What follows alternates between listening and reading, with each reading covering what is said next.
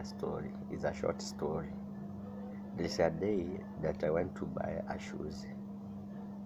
Then suddenly I heard some people's conversation. The seller was asking a question.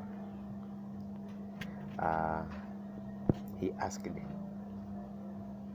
so many people don't go to church, why? And the conversation continued.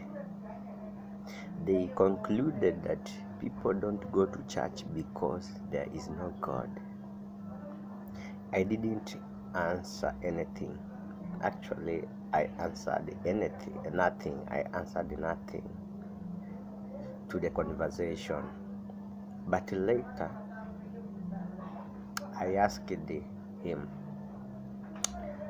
look, beside there was a madman with no shoes.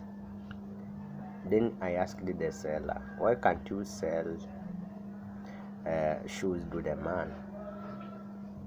And he answered, he has not come to buy, so how can I sell to him? I answered him the same thing, right? I told him the same thing, that people don't go to church. It doesn't mean that there is no God. There is God.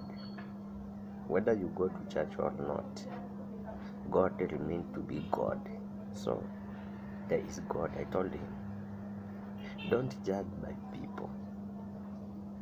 If we are not going to God, it doesn't mean that there is no God.